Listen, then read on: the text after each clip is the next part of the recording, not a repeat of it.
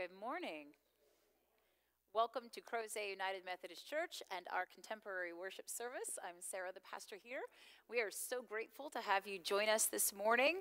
And as we are preparing ourselves and settling in, and whether we're here in the sanctuary, watching online or archived, let's take a moment and join our hearts and minds together in prayer.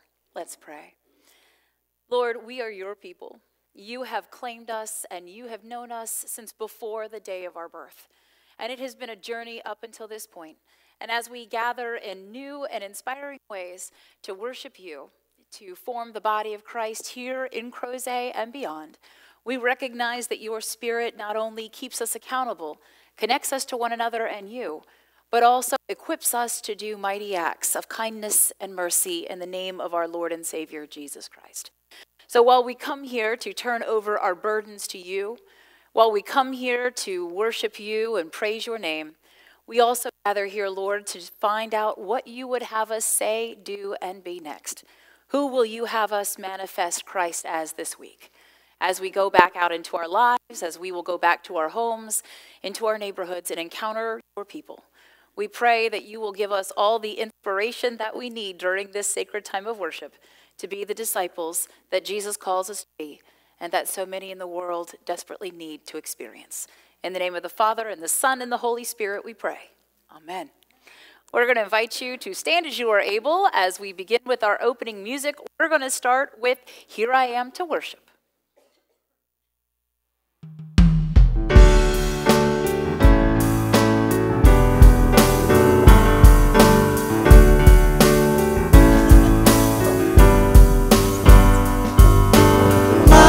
Of the world, you step down into darkness. Open my eyes, let me see beauty that made this heart adore you.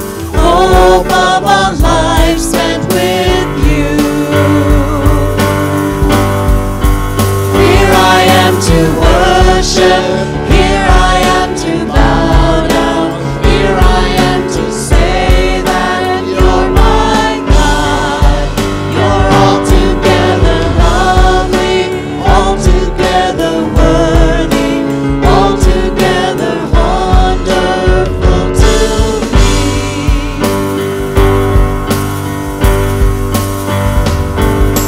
King of all days, oh so highly exalted.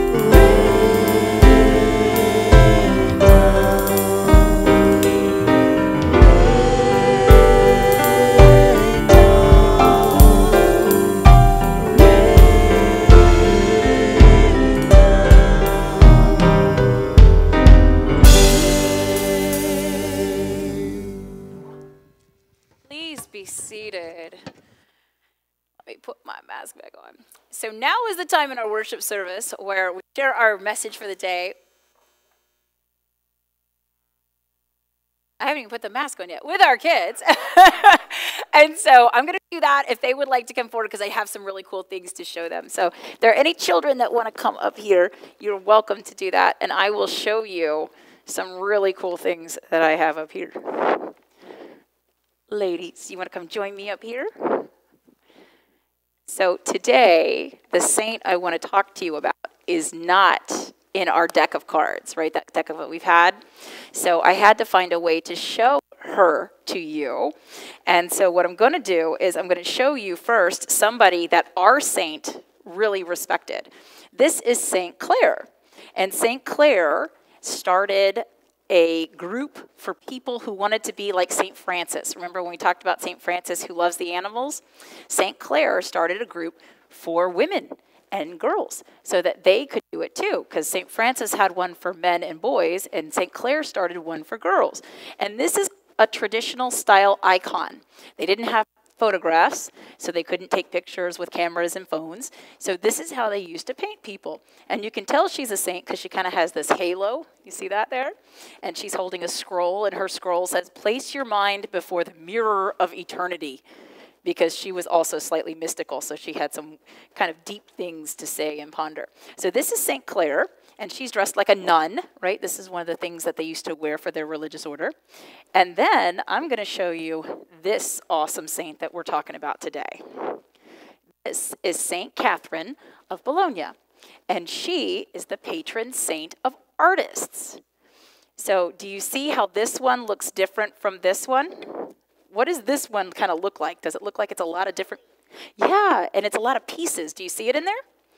Because this is a piece of art that is done by a woman named Sandy Schimmel Gold. She actually lives in Richmond here in Virginia, and she takes junk mail and makes mosaic art out of it. That is like the most redemptive thing I have ever heard about junk mail in my life. And so she took lots of junk mail and cut it all up and then made little tiles with it and made her depiction of St. Catherine. So St. Catherine was a nun like St. Clare, but she was really good at art. She could paint, she could draw, she could write poetry, she could play the viola, which is a slightly bigger stringed instrument than a violin, and she continues to be somebody that artists look to for inspiration, and that's why Sandy Schimmel Gold decided to make her in a piece of art. So this saint was inspired by this saint who inspired an artist. Isn't that kind of cool that our faith can do that? So the next time you're thinking, hey, how can I do something different? Think about St. Catherine, because St. Catherine loved to figure out new ways to talk about God, to worship God, and to introduce God to people. And that is one of the great things about the church, is that there's a place for all of that. So St. Catherine, St. Clare, and St. Clare was influenced by St. Francis. Do you start to see here we're all connected? Absolutely. And all of us were inspired by Jesus. So this is your lesson for today. And like I said, you're not going to find either of these two in your deck of cards, but you will find St. Francis, who inspired her and then later her. Okay? All right. If you would like to go to children's worship, we've got Ms. Whitney and Ms. Laura who will take you, and we will see you back in a little while.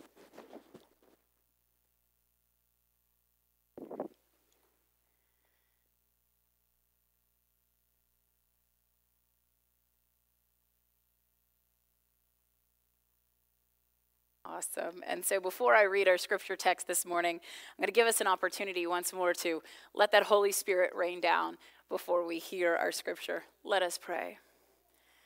Come upon us once again, O Holy Spirit. Rain down not just your presence, but your blessing. Help us to be transformed by what we hear, to remember that we are connected through your presence and your movement with not just Christians here with us and those that are streaming with us, but Christians through the ages. You have been upon the prophets. You were at work through the apostles, and you continue to connect all those who believe with our Almighty God. And for this, we are grateful. May this reading of the word be what we need, for you know us better than we even know ourselves. In the name of the Father, and the Son, and the Holy Spirit, we pray. Amen. Our scripture reading this morning is going to come from the prophetic words of the prophet Isaiah, chapter 64, verses 1 through 9. Oh, that you would tear open the heavens and come down, so that the mountains would quake at your presence, as when fire kindles brushwood and the fire causes water to boil, to make your name known to your adversaries, so that the nations might tremble at your presence. When you did awesome deeds that we did not expect, you came down, the mountains quaked at your presence. From ages past, no one has heard, no ear has perceived, no eye has seen any God besides you, who works for those who wait for him. You meet those who gladly do right, those who remember you in your ways. But you were angry, and we sinned. Because you hid yourself, we transgressed. We have all become like one who is unclean, and all our righteous deeds are like a filthy cloth. We all fade like a leaf, and our iniquities, like the wind, take us away. There is no one who calls on your name or attempts to take hold of you, for you have hidden your face from us and have delivered us into the hand of our iniquity. Yet, O Lord, you are our Father. We are the clay, and you are our potter. We are all the work of your hand. Do not be exceedingly angry, O Lord, and do not remember iniquity forever. Now consider, we are all your people. This is the word of God for the people of God. Amen. So one of the things about this text is that it's describing things that no ear has heard and no eye has seen. And for a lot of us, that's going to be a problem. If you're an auditory learner or you are a visual learner, finding out that there are things about God that we can't hear or see is problematic. Now, if you're more of an experiential learner or a kinetic learner, you might be okay. We might be able to find that. But for the rest of us, we're looking for an opportunity to truly understand and grow in wisdom. And that's where creativity becomes such a blessing. Because our world in Christianity is filled with images and gifts of artistic creativity that help those of us that need to hear, that help those of us that need to see, and even have gone farther to help those of us that need to do and actually be in an experience. And because of that, we are able to have a glimpse or even a grasp of what God is telling us, revealing to us, and calling us to be. And our saint for today is a saint who was excellent at helping people see, hear, and experience God in new and creative ways. And this is St. Catherine of Bologna. She was born in 1413, and she died in 1463. She's actually one of the older saints that we have talked about, and she is the patron saint of artists, as I mentioned. And here are just some of the things that are so amazing about her. She was considered to be a Poor Clare nun, and so Poor Clare nuns were those who were of the monastic tradition of Clare, St. Clare, and as I said, she was providing a place for female counterparts to Franciscans. So St. Francis was a huge inspiration upon St. Clare, and they were actually contemporaries, and so St. Clare founded an order that, like the Franciscans, is completely based in service to the poor. And because of that, that's what drew St. Catherine. At 13, she decided to pursue the monastic order. And as she did that, what she discovered was that there was a place for her unique gifts. A lot of people who go into the monastic traditions are working on their prayer life, they're working on their mission work, they are focused on learning the scriptures and following an order, usually a daily structure. And for Clare, she discovered that under not Clare, but St. Catherine, under the Poor Clare nunnery, that she could find places to utilize the gifts of being a writer. She was a teacher, she was a mystic, and she was an artist, as well as a musician. What she ended up doing was discovering ways in which she could use her gifts to help those not only within her monastery, but also those in the community. Since Poor Clare nuns were like female Franciscans and focused upon helping the poor, they were often in places that lacked access to some of the finer arts. And so St. Catherine was able to share some of that. She was born into an aristocratic family, and as she was growing up, she became a lady in waiting to another woman who was very wealthy, and it was there in her court that she learned how to do things like read, write, paint, speak Latin, and play the viola. And because of this, she was exposed to a whole other lifestyle than the people that she would feel called to serve for the remainder of her life. And when she joined the monastery was in a time of transition. And the monastery that she joined had been Augustinian. And they were debating whether or not they should become more Franciscan. And for those of us outside of the Catholic tradition, you're probably going, what does that mean? Well, let me share some of that with you. So every order, monastic order within not only Catholicism, but the Anglican Church and some other Protestant organizations have these understandings of monastic orders. And so you have the Augustinian order, and their emphasis is really on knowledge. They are very much derivative of divine knowledge and making sure that we understand and are producing works that explain or undergird theology and doctrine. And so you will find Augustinians, they're not as prolific as some of the others like Benedictines and Franciscans, but you will find Augustinians a lot of times around institutions of higher education. For instance, on the East Coast, if you would like to see some real live Augustinians, you can go to Villanova University outside of Philadelphia, and not only are they running a gorgeous chapel up there for the students and the faculty and the community, but they are also actively teaching college courses. And so they continue to do their work, not only to shepherd God's people, but also to provide them with the benefit of the education that is an essential part of being an Augustinian. And of course, they are named for St. Augustus. Then you have Franciscans, who are named for St. Francis. And of course, the most notorious Franciscans are those who often are barely clothed and out in the poverty-stricken areas in the world. So while you will find Augustinians usually around places where you have universities and probably a higher socioeconomic status, you will often find Franciscans in some of the poorest areas in the poorest countries. And it's not that one is better than the other, but you can tell that they are reaching two totally different communities and focusing on different things. Franciscans, like St. Francis, are very much about serving the poor, assisting the poor, using all of their time and their energy to improve the lives of the impoverished communities in which they place themselves. And so St. Francis was very inspirational to St. Clare, as I shared with our children. And so St. Clare was able to found the kind of mirror image of the Franciscan monastic order with the Order of St. Clare. And of course, hers is not called the Order of St. Clare, it's called Poor Clare. We can talk about that another time.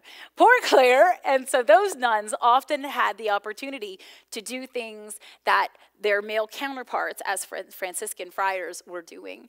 And they are very much so looking for ways to share the love of God with a people who sometimes wonder if they even have food when they get home. They wonder how they're going to feed their children. They wonder how they're even going to survive until the next paycheck. That is often the plight of the people that Franciscans and Poor Clare nuns serve. And St. Catherine comes at the age of 13 into this monastery, and they're trying to figure out which direction they're going to go. Do we want to stay Augustinians, or do we want to transition more into this Franciscan thread? And ultimately they do. They become more Franciscan, which means that they have to pivot in how they focus their energy, what they're doing with their work within their monastic community, but also to whom they are serving. They have to redirect all their effort and kind of do things in a whole new way. And St. Catherine quickly found a place to use her gifts. Not a lot of nuns were running around that day that could be so fluent in Latin, and you can see that she began her creativity with herself. We have her prayer book. A lot of monastic orders have an actual prayer book, an order that they use, a breviary, and she used to draw and do her own kind of calligraphy within hers. So if she had an order that was lifting up a prayer to St. Francis, then she would start to doodle this gorgeous St. Francis in her prayer book, and then she would embellish it over time. Then when you go back and look at it, it is just filled, from page end to page end with beautiful drawings and calligraphy, and she would add her own prayers in there. And this has been saved, and it is something that other not only nuns, but other Catholics and even other Christians find inspiring, that there's a place for that. So if you were ever that kid in school that was doodling on your paper, you and St. Catherine would get along very well. She would very much appreciate that kind of outward expression. And she was also one who discovered that her music could be beneficial. We have long known in Western society that music is beautiful and it's celebratory and it can make us feel good. But what we also have learned from a number of traditions outside of Western civilization is that it can be religious and therapeutic, that it can actually change the way you feel. And so St. Catherine used to play the viola, not only for the impoverished people as they were coming to be fed or coming to receive the alms that had been collected, but she would use her viola to change the mood of the room that she was in. She could make it so that people felt more calm. You can also use the stringed instrument to ramp people up. She could do that if they wanted to have a really exciting experience with God, because she was a mystic and she believed that God could be experienced through mystical and incredible experiential ways of encountering God's word and worship. And so she would use her gift to do all of this. Now, I have some colleagues who are incredibly gifted in music and the arts, and I am slightly jealous, not to the point of coveting, I have tried to remove that from my life, but slightly jealous of their gifts. My cousin that I grew up with, I think she's about 2 years older than me, is a professional artist. She's actually a ceramics artist. So whenever I hear Potter's Hand, I'm like, oh, Cousin Jennifer. I get very excited about that. And sometimes throughout my life, I can fake art. You ever seen that, where people who can kind of fake it a little bit? We only have like 4 or 5 things we do really well. You can't be like, draw me a tiger. I'd be like, that's not in my repertoire. But I can kind of fake art a little bit. And then people be like, oh, you're so artistic. And all I can think of is, you need to meet my cousin. My cousin is amazing. Like, you should see what she does. I know that I am an artistic poser. I am well aware of what I'm doing. But she is truly artistic. She can create out of nothing. I have to be inspired. And so she is just incredibly able to come from within. There's some kind of well within her, and she's able to do this. So when I think of St. Catherine, I think of how I have witnessed that in my cousin Jennifer. And she is able to use her ceramics in a number of ways. I mean, you've seen people that just collect ceramics, and they're like, this is beautiful, it's on display. It's like a 3D sculpture. But my cousin has also been able to make real-world ceramics. She can make things, objects for worship, like chalices and bowls and pitchers. She can make mugs that people can drink out of or they can give to somebody. Imagine if you said, I want to give something to somebody who is dying and in hospice, and they need to know that I love them and I want it to be functional and practical so that they will use it every day instead of just sticking it in a cupboard. And so she would make these gorgeous mugs, and she can paint them, she can do calligraphy on these mugs, and even the way she glazes and fires her ceramics are inspirational. And I'm like, I bought you this pretty mug on HomeGoods. It's like completely not the same. So art has a wonderful place in the life of the church. You are sitting here, if you're in our sanctuary, in a place where artistic expression is literally in the windows. Stained glass is a place of artistic expression. Because we are also a church that does some more traditional worship, you can see it expressed in our paraments, these hangings that are up here. You know, some of them are more simplistic, but some of them clearly represent an artistic eye. And the church values that. That's why the church, coming out of what's called the Dark Ages in Europe, was actually being a patron towards artists, asking them to compose musical work, asking them to paint the ceilings of their chapels, asking them to create all kinds of artwork that people who largely could not read, they were not literate, could look at and be inspired. You know, if you can't read the entire book of Genesis, maybe we can show you some scenes and you can at least be a little bit more aware of what's happening in there. The problem is that if you only look at one form of art, you kind of get dialed into that's the way it is. Now, these are all somebody's interpretations of key moments in the life of Jesus in our windows, and the ceiling of the Sistine Chapel is Leonardo da Vinci's idea of what certain parts of Genesis look like. And that's fine, as long as you realize that there are other ways of interpreting and drawing or painting or celebrating those texts. And that is one of the greatest gifts of art, is that it reminds us that there are a myriad of ways to experience God. But even more than that, there's a myriad of ways in which we can offer God. So art gives us a way of offering to somebody this pretty difficult text that I read you out of Isaiah. Isaiah is a long prophetic text. It includes prophetic word that came from before the Babylonian exile, in the midst of the Babylonian exile, and it's even post-exilic text. And all of that has come together in this very long prophetic book. And every now and then somebody's like, I'm going to read the prophets, and I'm going to start with Isaiah. And I'm like, let me know when you've given up on that, and I'll give you a shorter book. Come back and I'll give you a shorter book. Isaiah is definitely worth reading, don't get me wrong, but that's probably not a good place to start. It's a long book. And there's something rewarding about, hey, I finished Haggai in like 2 days. That's beautiful. So instead, we want to look for opportunities where we can use our gifts in our creativity. And I have to tell you, over the weekend, I was looking at what our church has been doing, and I am amazed at the breadth of creativity that has been expressed in this church. It's like all of you have already been worshiping and being motivated by St. Catherine of Bologna. Like her spirit is upon you, and you are at work, because not only has our church gotten creative about how it's doing ministry for children and youth, but our church has gotten creative in other ways. So yesterday was the first day that Grace Grocery, our food mission here at our church, was able to do something that I thought was pretty amazing. Grace Grocery is truly an innovative and foundational mission work here in Crozet. And before the pandemic, every Monday afternoon, people could come here, whether they were documented or not, and they were able to shop, as in a grocery store, and get the things that they wanted. Some food pantries aren't like this. You come and they give you a set group of groceries. Whether you know how to soak and cook beans or not, that's what you were getting. But here at Grace Grocery, you can really tailor it. If somebody has a health issue like diabetes, we can make sure that we give them things that are better for them, or things that they can cook that they readily know, or we can talk to them about how to cook some of the things that they're interested in.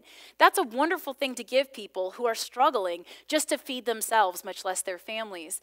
And so Grace Grocery had done that consistently, serving up to 200 different households. Like, it's incredible what they were able to do. And then on the third Saturday before the pandemic, we had a USDA distribution.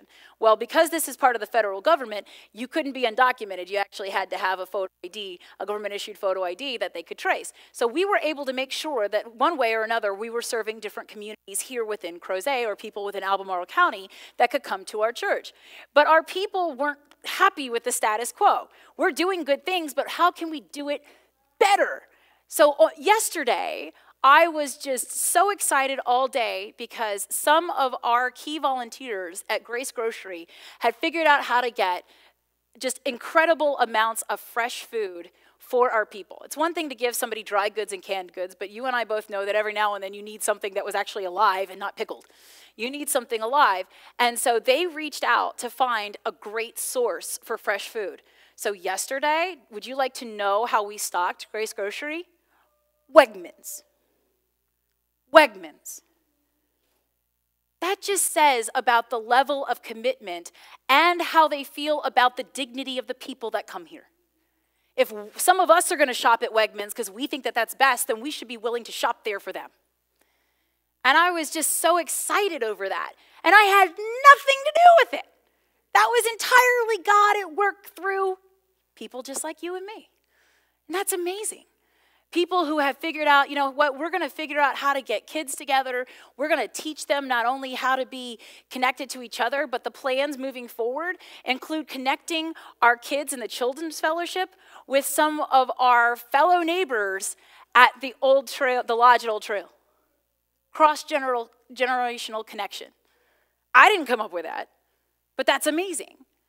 And so what we discover is that when you don't feel limited, or you feel like, you know what, I can try something crazy, and if it doesn't work, it's okay, then people will think outside the box, and they will come up with creative ways, not just to learn about our faith and grow in our faith, but connect us to other people, people who really need to know. I was over at the lodge this past week because there is a member of our family of faith who is actively dying. And while I was going in and out last week, I had the opportunity to see other people. And as I see those people, they would say to me, "Are you the pastor at Crozet United Methodist Church?" "Yes." Sometimes that's obvious. "Yes, I am."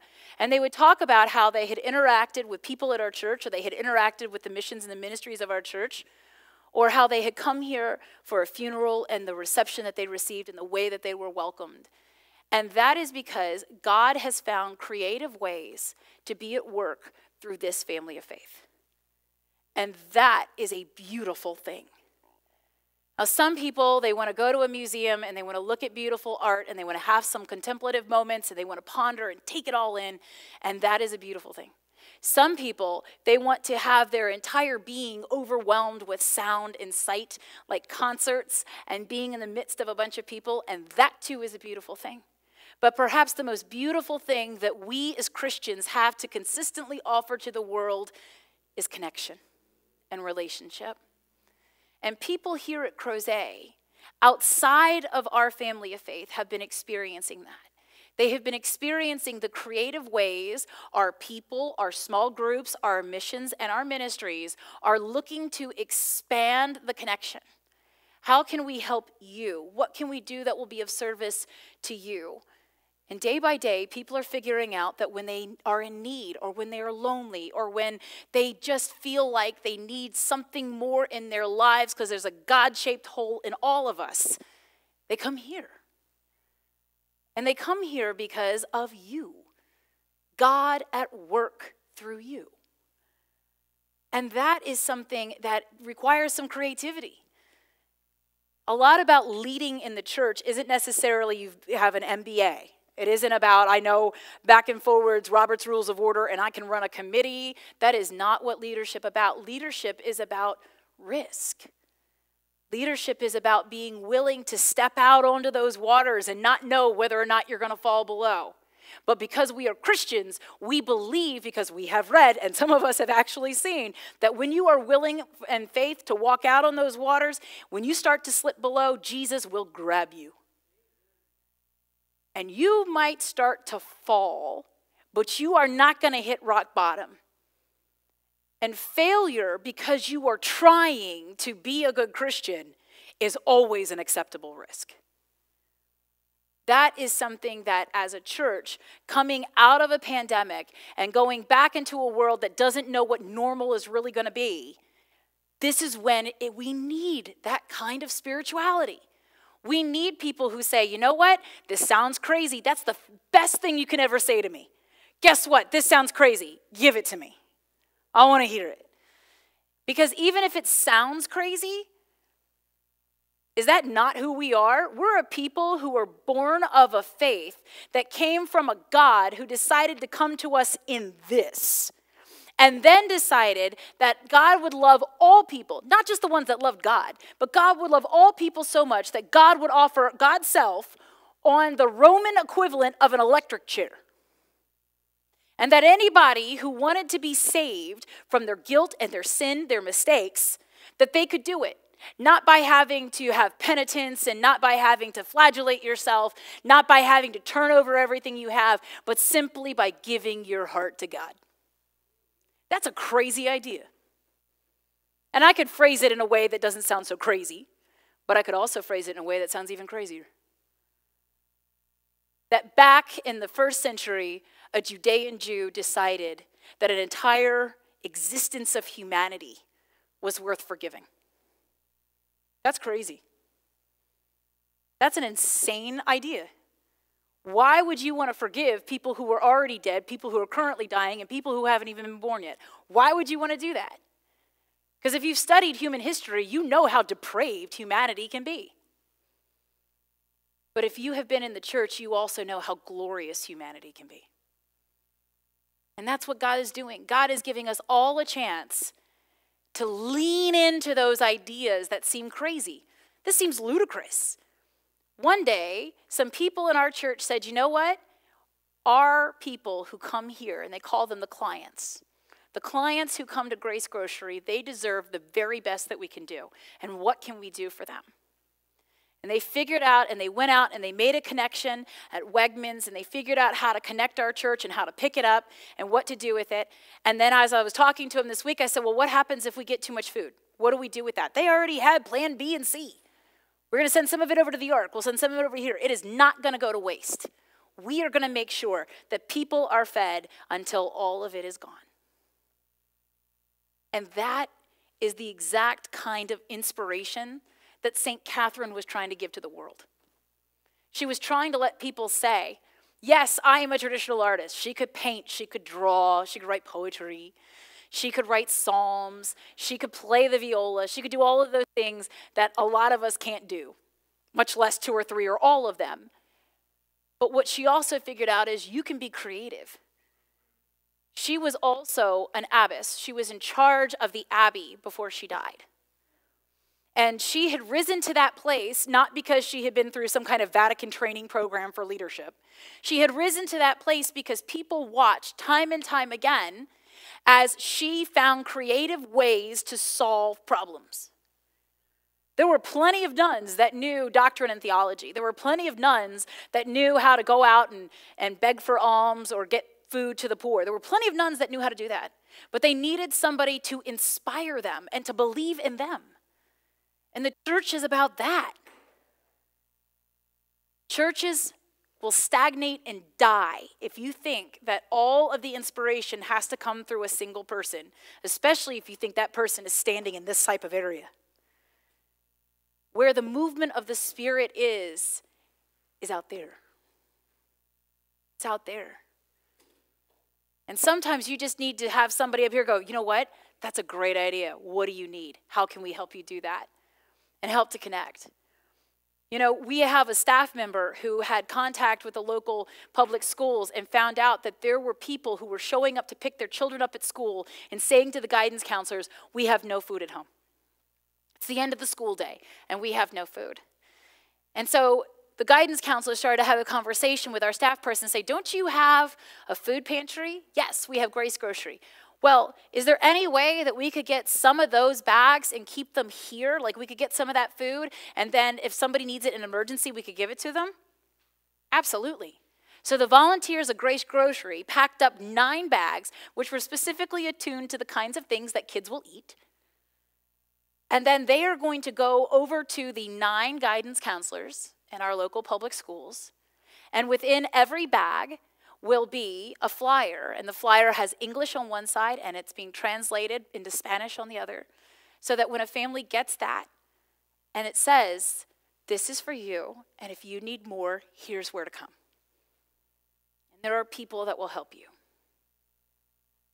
None of that had anything to do with me. That was purely God in you.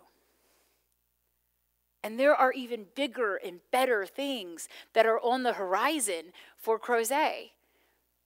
But if you stop yourself and you go, this idea is crazy, or I don't even know how we're going to make it happen, I don't even know if anybody's going to want to do this. If you stop yourself, if you truncate your own exploration, then it'll never happen. So if St. Catherine can inspire anything, perhaps it's, let's try something we've never tried before. Let's do something that seems really crazy.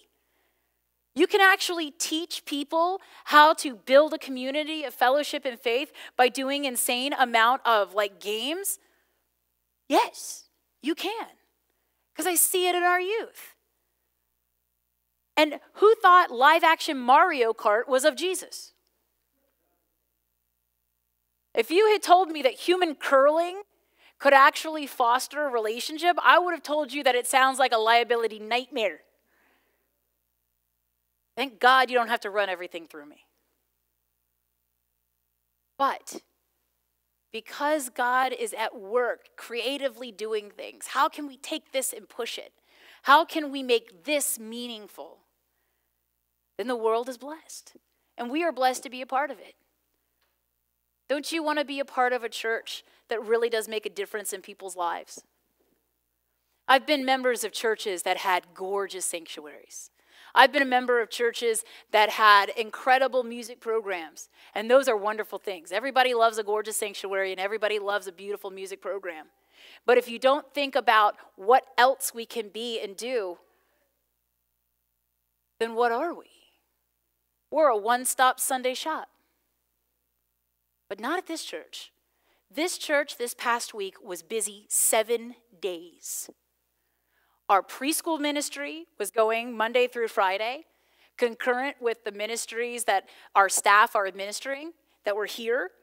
concurrent with the food pantry that was open on Monday. And then that food pantry came back and Grace Grocery was at work on Saturday in prep for tomorrow. 7 days a week.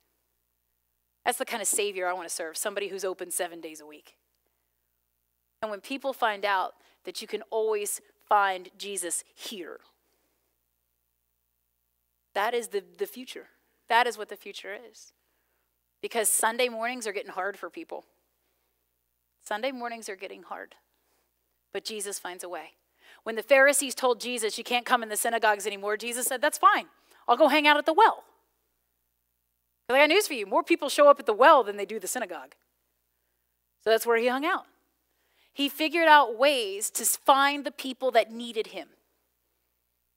And that's why when you hear names like Franciscans, when you hear names like Augustinians, they are named after a person, but that person's entire existence is about making Jesus acceptable and making Jesus accessible. How do you show Jesus in a way that people go, you know what? I need to know him. I need to know him, and I want to know people that know him. How do you do that? And the best part of asking that question is that I don't have the answer. I know who does. And I know that over the next few days, weeks, and months, I'm going to get to hear that answer. And I'm going to get to hear it through you. And that is the best example of a living church that I can give you. A church that is constantly looking for how to do Jesus, love, and grace better. And if that sounds like a good fit for you, you are already in the right place. And if you know somebody who has gifts and you think, you know what, we got to figure out how to connect those gifts with Jesus, then that's where the church can help you. But as far as how to bless other people, you have all the inspiration you need. God has given you everything. And when you choose in your moment and in your time to step out on faith onto those waters, and you wonder whether there's a storm waiting or whether there's some chasm below, don't forget to keep your eye on Jesus. And you will never fall below the waters. You will never totally fail because God is with you and we are for you. May it be so. In the name of the Father and the Son and the Holy Spirit we pray. Amen.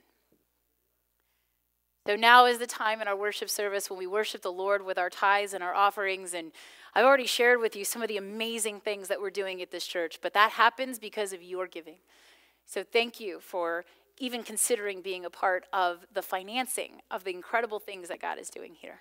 Let us worship the Lord with our tithes and our offerings.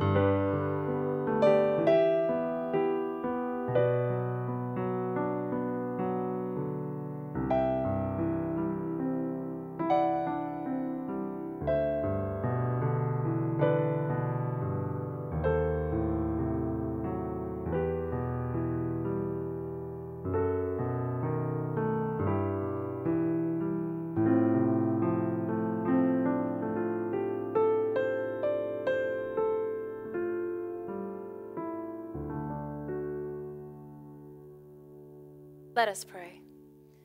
Almighty and everlasting God, you provide for us everything that we need.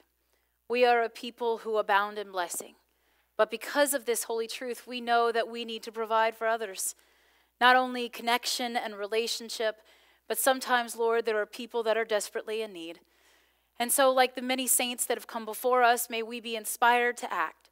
We do not know where these gifts will go or the lives that they will touch. We know one holy truth. Those lives are yours, and we seek to bless them as we have been blessed.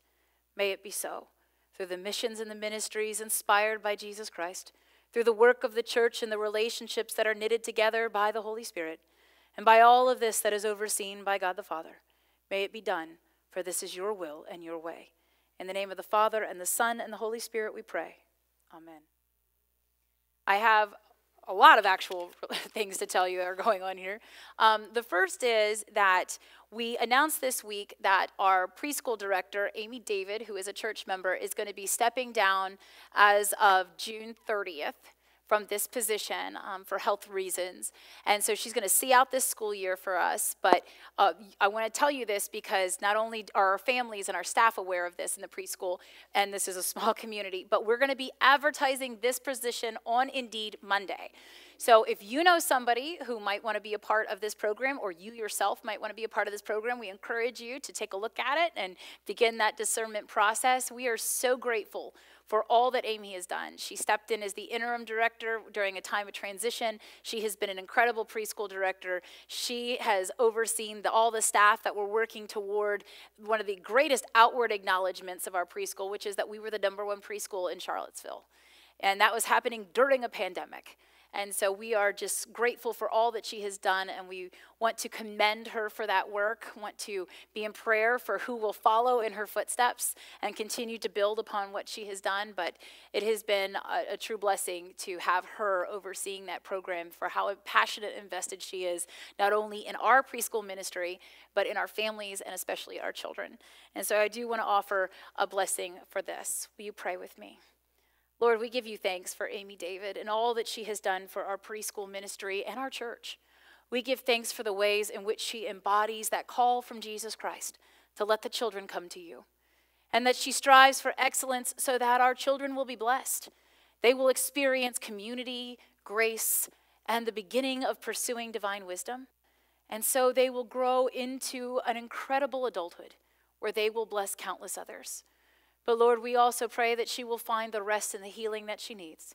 And we pray that you are already at work to send the next director to our school, who will continue the good work that Amy has begun, and who will build upon her level the next phase of our school and its ministries. May it be so. In the name of the Father, and the Son, and the Holy Spirit we pray. Amen. Our middle school youth are getting ready to do ultimate musical chairs. So they had a 1-week break last week, and now they're coming back. You can meet in the fellowship hall, and if you have a bike helmet, we recommend coming equipped.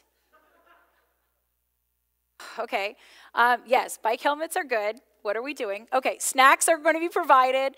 Students have any items they want to donate for those emergency food bags I talked about for the local schools, then they're going to build those out, and we can definitely be collecting that project through the week in the next couple of weeks. So even if a youth doesn't come this week and do it, they can bring it in the next weeks, and they're going to be coordinating that. So now our youth are going to be working with Grace Grocery, that are going to be working with the public schools.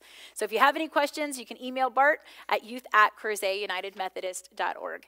And then again, we're still working toward Monumental Vacation Bible School. We're looking for those volunteers. The registration is open. We cannot wait to have our first Vacation Bible School in 2 years due to the pandemic. It's going to run June 27th through July 1st. And if you've signed up to help or you're interested, the first VBS meeting is going to be held on Sunday, February 27th, after the 11 o'clock traditional worship service. It'll be a luncheon in the fellowship hall. You'll have the opportunity to see where you feel called or where your gifts are most suited. You can meet the other volunteers and really start to get cracking on this incredible opportunity to serve the children of our community. So if you have questions or you want to volunteer, you can talk to Whitney, and her email address is children@CrozetUnitedMethodist.org. And if you would like to come to the luncheon and want to help out by RSVPing to Whitney, please do that by February 20th. And the last is that we want to remind you that the time is ticking to be a part of our dynamic donut fundraiser. So we are reinvigorating something that we did last year because of the pandemic, which was to find a way to engage in that traditional idea of using up the flour, the butter, the eggs, and the sugar, which we usually used in pancakes, but we're not going to be able to do that this year. We're still working through how to bring that back where we used to serve 200 people pancakes on Shrove Tuesday. But you can get donuts, and at the same time, you can help our preschool. You can order online. You pre-order them, plain or a chocolate dozen, or you can do the dynamic duo pack. Has a math game, 2 donuts, and some fun donut swag that I threw in there. So it should be fun. And you can do that. You can bless another family. I know that I'm buying a dozen, and I'm going to eat one and give the others to my parents. They don't know that yet, but that'll be great. So you can do that. You can also donate it and like take it to the volunteer fire department. You can take it to a neighbor. You can take it somewhere where somebody will be blessed. Whatever you want to do. Look for opportunities to get creative and bless people as we are working toward Lent. It's hard to believe. Pickup for that is going to be on Tuesday, March 1st. That is Shrove Tuesday, and Lent starts March 2nd. So thank you for everybody who's a part of making these ministries and mission projects work and keeping us connected. The more we have these cross-ministerial and missional connections, the more effective we are as a church. So if you see something and you think we can push it further, let us know. We want to figure out how to continue to just knit the fabric of our church together so that we can blanket Crozet and beyond. And because we are so grateful for all that you are and all that you've done, we're going to invite you to stand as you are able and join us in singing our closing song, The Potter's Hand.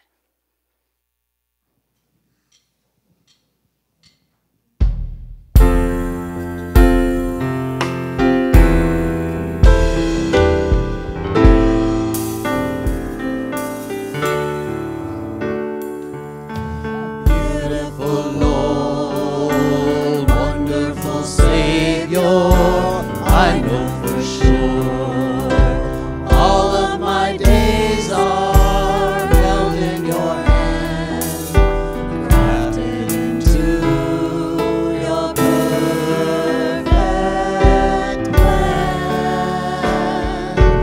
You gently call me into your presence, guiding me by your Holy Spirit.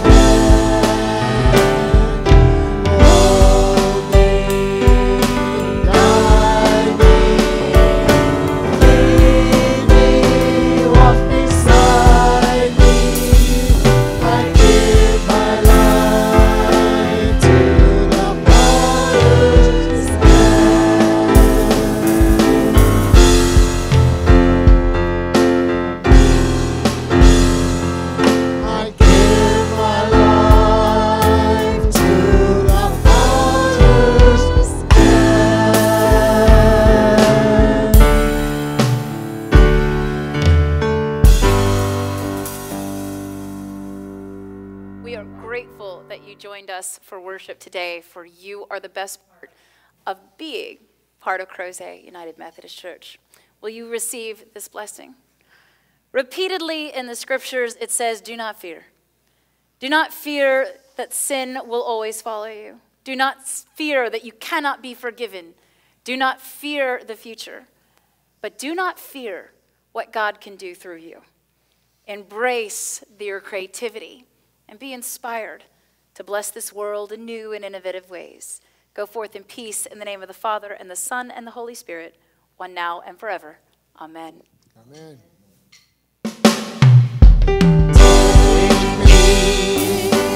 Oh.